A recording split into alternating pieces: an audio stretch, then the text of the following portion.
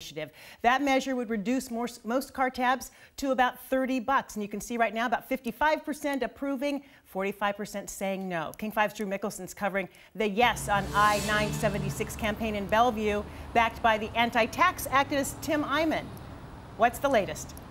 Well, Joyce, those numbers that you just read have really been pretty constant since the initial release of the results around 8:30 tonight, and that's when Tim Eyman declared victory here at the Bellevue Hyatt, saying he has sound transit and politicians to thank.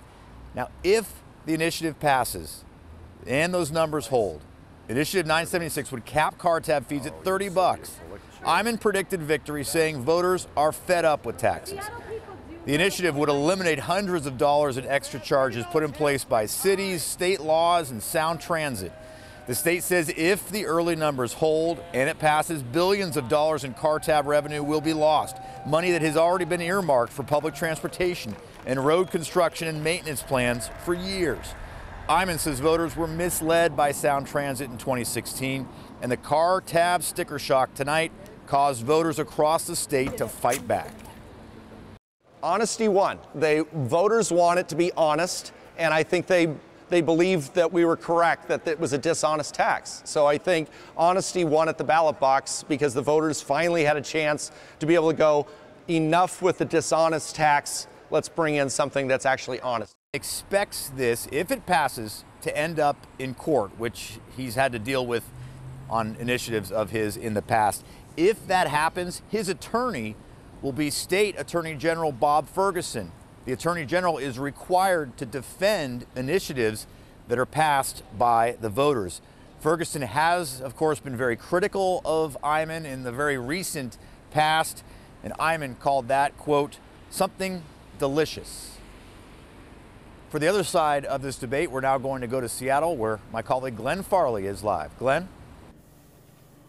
Well, Drew, this is the headquarters for the No on 976 group. And remember, they're the ones that are a coalition of business organizations, environmental groups, labor groups, others who spent the money for all those ads you have been looking at for weeks and weeks. But that does not appear to have worked so far, even though the No side, and things are pretty well shut down here in Seattle at this party, people filtered out a while ago.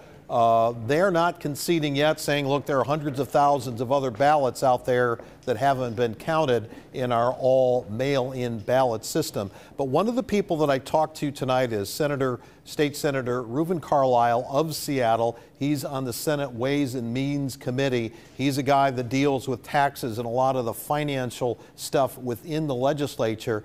And I asked him, I said, if the no vote ultimately fails here, where does it go from here?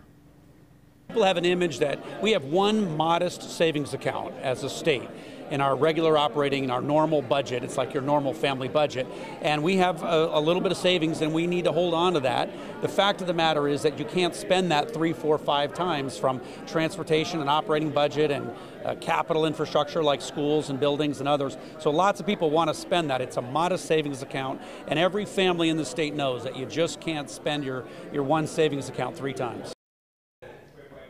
And what he's pushing back against there is Tim Eyman's contention that all of this can be made up, what they're losing in terms of state transportation dollars coming in can be made up for in terms of the rainy day fund. That's several $billion that exists now. Reuven Carlisle says that is not going to be able to stretch that far. Live in Seattle, Glenn Farley, King 5 News.